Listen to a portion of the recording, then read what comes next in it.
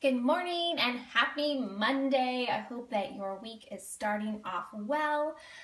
I am excited to just share two quick things this morning that I do every morning. I realized this past week, I realized that I just do this every single morning. It's become a morning ritual for me, and it makes such a big difference. And so I thought we'd talk about that and talk about morning rituals today. So welcome. I'm so glad to have you here. Good morning. So for those of you who are new, I have not done a good job of introducing myself recently. And oh, I have this hair. Here, let's see. Okay. It's coffee! Okay, so yeah, I've been missing my scopes too. Okay, so for those of you who are new, my name is Crystal Payne and I'm the founder of MoneySavingMom.com. I am also the creator of the 14-day online course called Make Over Your Mornings, and that is at makeoveryourmornings.com. And if you are struggling with your mornings and you would like to just have some step-by-step encouragement to be able to start your days well, if you go to makeoveryourmornings.com, scroll down to the bottom of the page, you can sign up for day one for free. Yay, you're live! Okay, so you're doing Make Over Your Mornings right now. Yay! Okay, so the last few mornings I've just been thinking about how every morning I wake up and I have these morning rituals that I do. And it's very, very, very simple things, but I think it's good that we have these kind of simple rituals that tell ourselves, that send messages to ourselves. And so I was going to tell you about those, and then maybe I'd love to hear what your morning rituals are as well.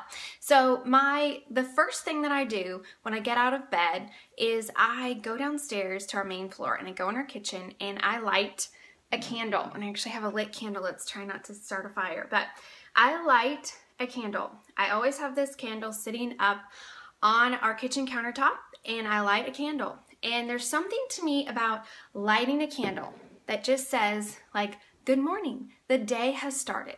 I love to light candles that smell really good. I have a lot of them from ePantry, and the reason that I get them from ePantry is because I have gotten credit by posting some really good deals from ePantry, and so I have credit there, so I get them for free, so full disclosure there. But I love their candles because they are all natural, and you know, I'm not super crunchy, but I do try to be careful about what we have in our home and not having chemicals in our home. So I love, this one is French pear, and I love the smell of French pear. But anyway, so lighting a candle for me, it's like, it just says, good morning. And it's like the day has started. The candle brand is from ePantry. I also like Mrs. Meyer's, but I've just been burning a lot of ePantry. So I love it because it's kind of like it says, good morning. It's bright and shining, and it's like welcoming in the day. And so that's what a candle does for me. And it smells so good. And it's like a great way to just start your morning with this bright light and this great smell. And just for me, lighting that candle, it's the first thing I do, and it just signifies my day has started. And it just puts a smile on my face, and it starts my day well. Did you want to come say good morning? Oh, you're wearing green today, just like Mommy. Green and blue. Green and blue. What did you, a ritual to change? The kids are up already, yes. Did you want to tell them anything? No. No? Did you want to tell them that you had your first baseball practice? Mm-hmm. Yes, on Saturday? Mm-hmm. That you're excited about that? Yeah, somebody said, how was baseball? Good. It was good? You're excited about your team? You got to meet your team? You have the same coach again this year, so you're excited about that. Alrighty, are you going to stay here for a little while?